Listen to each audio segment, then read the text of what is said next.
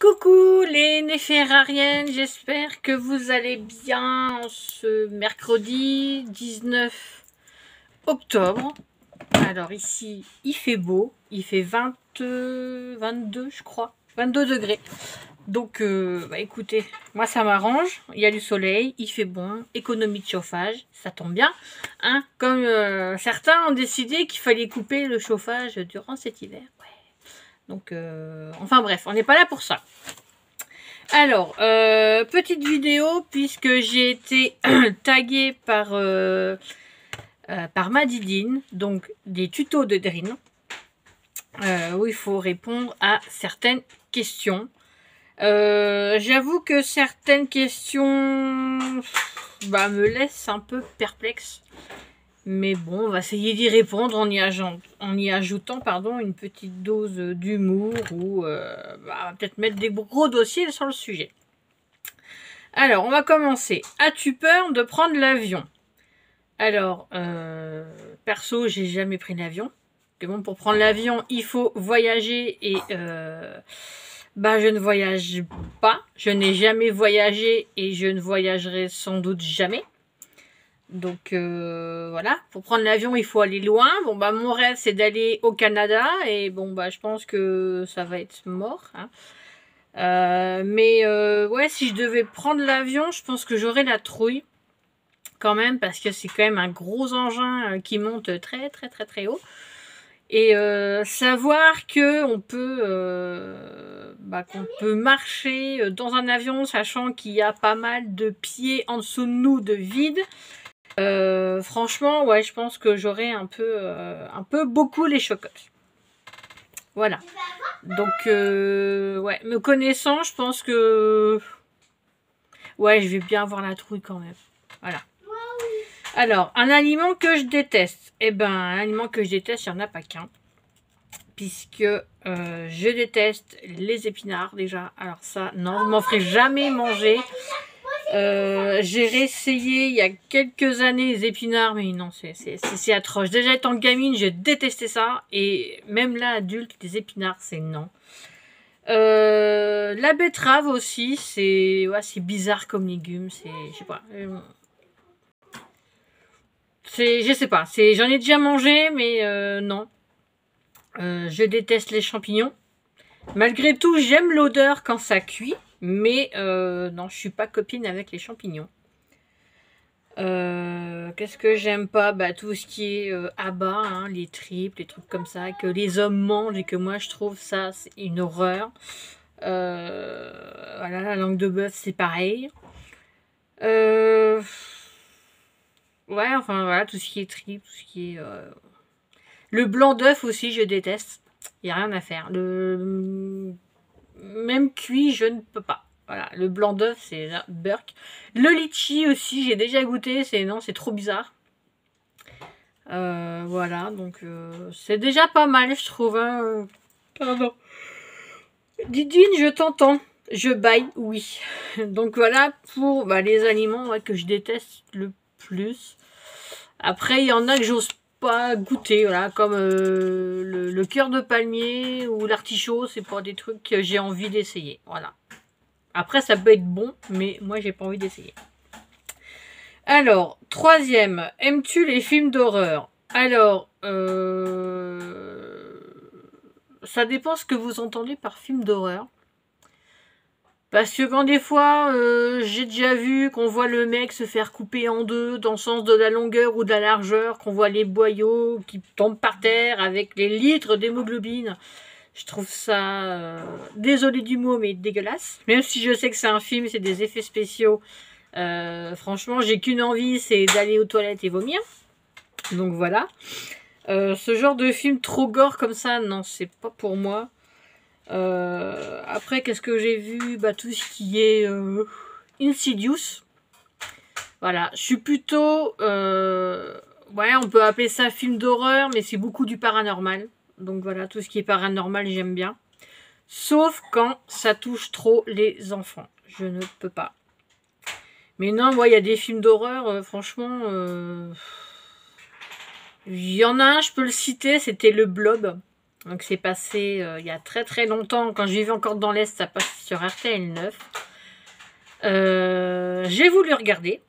J'ai regardé. Mais il y a une scène, alors j'ai arrêté tout de suite. C'est quand vous voyez le gros truc gélatineux tout rose qui est sur le plafond et qui tombe sur le jeune. Et que vous voyez le jeune qui est en train de fondre comme si c'était de l'acide. Comme si que le truc rose c'était de l'acide. Non, on voit le jeune en train de fondre, les yeux qui tombent, les organes. Ça, allez, stop. J'ai changé de chaîne parce que franchement j'avais une forte nausée. Et j'ai dit ouais non. Voilà. Donc ce genre de film là, bon le Blob je l'ai revu quelques années après, c'est toujours aussi dégueu mais on va dire que ça passe mieux qu'avant. Voilà. Alors, thé ou café? Alors perso le café non, je n'aime pas le goût. À l'odeur c'est assez fort, bon après je vais pas dire que ça pue, ça sent fort, voilà. Le thé je n'en bois pas beaucoup. Pourtant, j'en ai. J'aime bien un petit thé à la menthe de temps en temps. J'ai du thé noir, j'ai du thé vert, du aromatisé, donc avec de l'ananas, avec des tas de trucs comme ça. Que vous pouvez acheter dans un supermarché de marque allemande, je ne dirai pas le nom, dans les boîtes noires, et c'est du thé Prestige, je crois, c'est leur marque à eux. Bon, c'est pour les fêtes de fin d'année. Donc il y en a des sympas. Mais ouais, choisir, je préfère le thé vert que le thé noir. Voilà, si je devais vraiment choisir, ça serait plutôt le thé vert. Mais bon, faut goûter à tout. Voilà, donc... Mais je suis plutôt, voilà, chocolat froid ou chaud le matin. Voilà, c'est mon truc. Ça fait des années que je tourne au chocolat au lait le matin. Et ben, je changerai pas. Sinon, ça peut être un petit thé le soir ou ouais, en début d'après-midi, ou un cappuccino en début d'après-midi. Voilà. Donc voilà. Alors, 5. As-tu déjà pris des cours de danse? Non. Non, non. Déjà, non, je me vois mal bouger mon gros popotin sur une piste de danse, que ça soit pour de la salsa, pour du tango, pour... de la danse acrobatique, de la danse bretonne, du je sais pas quoi. Non, non, non. Pardon. Didine, tais-toi. Non, franchement, non, les cours de danse, c'est franchement pas pour moi. Ça m'a jamais attiré. Non, même de voir des nanas dans leurs collants, leurs tutus, non, non. Ça m'a jamais attiré et j'aime pas en fait les ballets, la danse classique, tout ça, c'est pas mon truc. C'est beau à regarder, mais non, voilà. Alors, fumes-tu? En 6e question. Alors, non, je ne fume pas. Mais je suis comme tout le monde. J'ai testé à l'adolescence un tout petit peu. Quand j'ai eu 20 ans aussi. Mais voilà. Je l'ai fait, bah ouais, pour donner un style, pour voilà. Mais ça m'a, non, franchement, ça m'a pas attiré plus que ça. Donc, puis ouais, quand on voit le prix, quand on voit toutes les maladies qu'on peut choper aux poumons, à la gorge, non, avoir des problèmes respiratoires, non, non. C'est pas mon truc, donc non, j'ai pas envie de fumer et ça enlève des expériences de vie. Donc, déjà, la vie est courte. Alors, si en plus je dois me mettre à fumer pour la réduire encore de moitié, voire de 3/4, non, c'est bon. Donc non, je ne fume pas. Es-tu mauvaise perdante? Alors, bah oui. Je vais vous mentir, oui. Je déteste perdre. Que ça soit à Mario Kart sur les consoles. C'est pareil, en général, je faisais en sorte que les adversaires derrière se mangent mes bananes sur le tremplin. Donc voilà, je suis une bananeuse. Donc voilà, à Mario, ouais, j'aime bien mettre des pots de bananes sur les tremplins. Donc moi je suis contente. Moi je fonce, je regarde pas derrière, je balance les coquilles vertes, les bananes, voilà. Et au jeu de société, bon, ce que j'aime pas, c'est quand je perds, qu'on fait ah gna gna gna, t'as perdu, gna gna gna. Non, ça j'aime pas. Ou gna gna gna, j'ai gagné, je suis le meilleur. Non, ça j'aime pas. Ça je supporte pas ça. Après, ça m'arrive souvent de perdre. Hein, malgré qu'au jeu destin, je gagnais assez souvent. Bizarrement, j'ai une copine de ma fille aînée qui avait fait des nouveaux métiers. Donc, je tombais tout le temps sur la reine des camemberts. En général, j'étais mariée, mais je faisais exprès de ne pas être mariée avec un homme dans le jeu. Comment dire, c'est jouer à destin pour changer de vie. Donc dans le jeu, voilà, j'étais homo. Et ça me réussissait plutôt bien parce qu'en général, bah, j'étais première. Donc voilà, j'avais des enfants, je gagnais bien ma vie. Donc je me suis dit, bon, peut-être que je me suis trompée de vie en fait, en vrai. Non mais voilà. Donc ouais, sinon je suis assez mauvaise perdante. Même dans les jeux de combat, quand on est plusieurs et que je me prends tous les coups et que j'ai pas le temps d'en mettre un, ouais, ça me prend la tête, quoi. Donc ouais, je suis quand même mauvaise perdante. Mais je suis aussi bonne perdante. Donc voilà, ça dépend des jeux. Mais quand je peux gagner, voilà. Alors, en 8, ton acteur préféré. Alors, j'ai pas vraiment d'acteur ou d'actrice préférée. Voilà, je regarde plein de trucs. Après, ouais, j'aime bien Tom Cruise, mais c'est pas pour ça que je vais regarder tous ses films. Même si je suis allée voir Top Gun 2 Maverick au cinéma. Mais est-ce que je suis fan du film. Qui c'est que j'aime bien? J'aime bien Dwayne Johnson aussi. Voilà. Mais c'est pas pour ça que je vais faire toute leur filmographie. Voilà. Kurt Russell aussi, dans les Chroniques de Noël. Je l'ai trouvé très très bon. En Père Noël, en plus un peu rocker, comme ça c'est sympa. Après voilà, je peux pas dire qu'il y en a un sur lequel je fais une fixette, non. Voilà, parce que bon, les acteurs, oui, il y en a des beaux aussi. Je regarde beaucoup parce qu'ils sont beaux. Je vais pas vous mentir. Mais après voilà, j'ai pas d'acteur fétiche. Et en actrice, j'aime bien, c'est Margot Robbie. C'est la nana qui joue Harley Quinn dans les Suicide Squad et tout ça. Et ouais, j'aime bien son côté parce qu'elle est vraiment, bon, dans le film, elle est vraiment déjantée, j'adore. Donc voilà. Mais après, c'est vrai que j'ai pas une actrice non plus. Voilà. Après, si elle joue bien, elle joue bien. Si elle joue pas bien, bah voilà. Puis c'est comme tout, hein. Ça y est, un acteur ou une actrice, quand dans le film ça m'énerve, j'ai envie de la claquer, quoi. Donc voilà. Donc voilà, j'ai pas vraiment de fétiche, non. Non. Il y en a un que j'aime bien, mais ça ira plutôt dans la dernière question. Je vous dirai pourquoi. Alors, bain ou douche? Eh ben, je suis douche. Voilà. C'est plus rapide, ça use moins d'eau et ça fait même plus de bien qu'un bain. Voilà. Aimes-tu les sensations fortes? Alors, je vais dire oui et non. Étant plus jeune, tout ce qui était sensations fortes, les grands 8, les têtes à l'envers, ouais, ça me posait pas de problème. Après, bon, bah, on vieillit, on a des enfants, donc c'est pas pareil. On voit pas les choses de la même façon. Mais en sensation forte, ce que j'aime bien, c'est faire, vous savez, les trains de la mine, les bûches, vous savez, quand vous suivez un cours d'eau, ça monte, ça descend, vous vous faites splasher, bien tremper à la fin. Donc ça, j'aime bien. Mais les trucs qui tournent trop, je ne supporte pas. Je ne peux pas avec mon problème de strabisme. Ces trucs-là, je peux pas. Voilà, les trucs qui montent, qui descendent. J'ai fait l'ascenseur à Disneyland Paris. Je l'ai fait une fois. J'ai dit non, pas deux.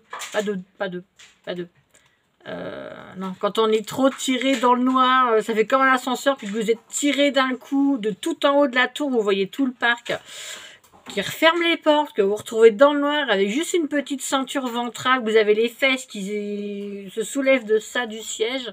Ouais, non, là, ça c'est non. Voilà, les manèges à l'envers, bah, comme dit Indiana Jones, je ne peux pas. L'hyperspace, donc anciennement Space Mountain, je l'ai fait une fois, par contre là je sais pas, je pense pas que je pourrais le refaire. Et puis bon, en vieillissant, bah voilà, hein, il y a des ouais, il y a même des attractions que je ne peux plus faire. Et donc, aimes-tu les sensations fortes? On peut dire que oui, mais tout dépend desquelles. Voilà. Je crois que le plus que faire, ouais, c'est le train de la mine assez souvent. Voilà, parce que ça, j'ai pas de problème, je suis pas malade dedans. Donc, même l'attraction Star Wars, où on est assis avec, on voit un film devant, les sièges bougent et tout ça. Même là, c'est pas que je ne l'aime pas, c'est que bah, je peux plus à cause de mes yeux. Ça va pas en fait. Voilà. Après, je me sens pas bien, j'ai des nausées, donc non. Voilà. Donc c'est 50-50. Tout dépend de l'attraction. Voilà. Alors, 11. As-tu une phobie? Oh oui. Je suis comme beaucoup, j'ai la phobie des araignées. Non, une araignée, même quand elle est toute petite, hein, bon, passe encore. Il y a certaines tailles, ça passe. Mais bon, je suis dans un coin, c'est quand même un peu campagnard, donc on en a des fois des belles. Des belles à rayures, noires et jaunes, où limite on peut voir les yeux, les mandibules, les poils. Non. J'en ai déjà vu des grosses, parce que bon, on a des araignées d'eau aussi. Donc si on soulève les plaques où il y a les tuyaux qui passent, on peut en avoir belle comme ça. Hein, donc voilà. Et je suis déjà tombée sur une... il y a quelques années, quand j'étais dans la location, je rangeais... Bah, c'est une anecdote, voilà. J'étais en train de ranger la grande pièce où il y avait la salle de jeu à l'époque. Et mon fils est encore petit, il avait laissé un tiroir un peu entrouvert de ça, les tiroirs en plastique. Et j'étais à genoux, je rangeais. J'ouvre le tiroir plus grand pour pouvoir ranger. Qu'est-ce que je vois? Je vous mens pas. Une araignée comme ça. Je l'ai vue, j'ai poussé un hurlement, j'ai reculé. J'ai attrapé chaud et froid en même temps. J'en ai pleuré parce que j'étais tétanisée à genoux. Et heureusement que mon mari il était là parce qu'il l'a chopé. Il a été la mettre dehors. Mais l'araignée, je crois qu'elle a eu aussi peur que moi parce que vu que j'ai poussé un cri en la voyant, ouais, j'étais tétanisée, quoi. J'ai pas pu bouger pendant au moins 10 minutes. Même après, quand il est parti la redescendre, je pouvais plus bouger. Ça a été, ouais, non, les araignées, je crois que c'est ma pire phobie, quoi. Après, j'ai déjà croisé, alors je sais pas si c'était une souris ou un petit mulot. Bon, bah, c'est un petit rongeur, c'est mignon. Un serpent, je sais pas. Bon, je pense que j'en ai déjà vu. J'en ai déjà vu de très près, même dans un vivarium. Donc voilà, j'ai pas eu de comment ça s'appelle, de chair de poule, de poils qui se dressent, non, pas du tout. Quitte à choisir, si je devais toucher un serpent ou une araignée, à choisir, je préfère toucher le serpent. Voilà. Je sais que c'est froid, que c'est bizarre. L'araignée, non, avec toutes ses pattes, non. Pour moi, tout ce qui a plus de 4 pattes, c'est pas normal. Donc voilà. Vous allez me dire, un serpent, ça rampe, ça n'a pas de pattes. Ouais, mais ça me fait moins bizarre de voir un serpent ramper qu'une araignée à 8 pattes qui vous fonce dessus. Ça m'est déjà arrivé. Donc ça m'est déjà arrivé qu'en nettoyant, voilà, une araignée, elle me court dessus. Donc voilà. Donc je crois que ouais, ma pire phobie, c'est les araignées. Voilà. Et la dernière question, Walking Dead ou Game of Thrones? Alors, Game of Thrones, j'ai vu sauf la dernière saison. Ça m'a pris la tête parce que... Bah, c'est le bordel, hein, Game of Thrones, on va pas se mentir. Hein. Les premières saisons, il y a quand même beaucoup de cul. Hein. C'est du boyau, du sang, à tire-larigot, c'est la guéguerre, c'est voilà... C'est franchement le beans. Faut réussir à retenir le nom des familles, le nom de leur pays, le nom de ci, le nom de ça, avec qui ils sont mariés, avec qui ils y étaient, que le père est dingue, que la mère, oh là là, c'est tout un souk. Et le fait que tout le monde en parle, et puis qu'il y a les dernières saisons qu'ils ont dit, ouais, il y en a qui l'aiment bien, il y en a qui l'aiment pas, il aurait dû faire ci, il aurait dû faire ça, non, ça me Ça m'a gonflé. Après, je dis pas, il y a des très très bonnes scènes. Voilà, il y a des très beaux effets spéciaux, notamment avec les dragons. Mais, ouais, non, Game of Thrones, ça m'a saoulé. C'est pour ça que la dernière saison, j'avais pas envie de la voir. The Walking Dead, alors, j'ai pas vraiment regardé.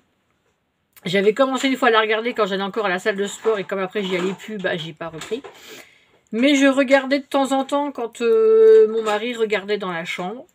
Donc ça m'est arrivé de regarder quelques épisodes comme ça. Mais c'est plus réaliste, on sait jamais, hein, peut-être qu'un jour il peut y avoir un virus comme ça qui peut nous transformer en zombies. Et qu'il faudra survivre. Mais j'aime bien Walking Dead, en fait, c'est un personnage que j'aime bien dans The Walking Dead. En plus, c'est pas un gentil, c'est un méchant. C'est le personnage de Negan. Et oui, je l'aime bien. Bon, déjà, il est très bel homme. On va pas se mentir. Mais j'aime bien, je sais pas, j'aime bien j'aime bien l'acteur. Ce soit des rôles de gentil, de méchant, j'aime bien. Là, je l'ai vu quand il avait explosé la tête d'un gars à coup de Lucille. Donc, c'était sa batte de baseball avec du barbelé. Voilà, mais à choisir entre Game of Thrones ou Walking Dead, je préfère encore The Walking Dead parce que c'est des gens qui veulent survivre face à l'épidémie de zombies. Voilà, ça peut être une belle histoire. Il y a des belles histoires d'amitié, des belles histoires de famille. Tout le monde veut survivre. C'est moins le souk parce que tout le monde est regroupé que Game of Thrones. En fait, c'est chaque famille a son coin. T'as ceux qui sont au soleil, ceux qui sont au froid, ceux qui sont au nord, au sud, les sauvageons, les machins. Donc, ouais, non, ça fait beaucoup trop. Donc, à choisir, je préférais The Walking Dead. Là, pour ce petit tag, alors comme Didine, elle a tagué les folies chiffons. Moi, je vais pas nommer des gens parce que je ne connais pas tout le monde et certaines de mes abonnés n'ont pas de chaîne. Donc après, ce que vous pouvez faire, si vous avez une chaîne, je vous propose de faire ce petit tag sur vos chaînes respectives, si vous avez envie, bien sûr. Et si vous n'avez pas de chaîne, ce que je peux vous proposer, c'est qu'il y a 12 questions. Vous reprenez les questions et dans les commentaires, vous mettez vos réponses. Voilà, comme moi j'ai les questions, je saurai certaines choses de vous, bien sûr, pour ceux qui n'ont pas de chaîne. Et si vous avez envie de le faire, après tout, il n'y a que mes abonnés qui verront vos commentaires, mais ça peut être sympa, on peut apprendre des choses. Donc là, je pense que vous avez appris quelque chose sur moi. Hein, donc voilà. Après, n'hésitez pas, si vous avez des questions, hein, vous pouvez aussi me les poser en commentaire. Et ce que je vais même vous proposer, c'est j'ai envie de faire une foire aux questions. Voilà, une FAQ. Donc, si vous avez également envie de me poser des questions, n'hésitez pas à me les poser ou en commentaire ou sur mon adresse mail que je vais vous mettre en description. Comme ça, je me ferai un plaisir d'y répondre lors d'une prochaine vidéo face à face. Voilà. Sur ce, je vous laisse. Bisous. Câlin. Au revoir. Bye bye. À bientôt. À demain. Bon appétit. Bonne nuit. Ça y est? Si, maintenant c'est mon tour. Donc voilà, donc je vous laisse, je vous fais plein de gros bisous. Mieux, arrête de me copier, copiteuse. Je vous fais plein de bisous. Je vous fais plein de bisous et je vous dis à très vite pour une prochaine vidéo. Bisous, bye.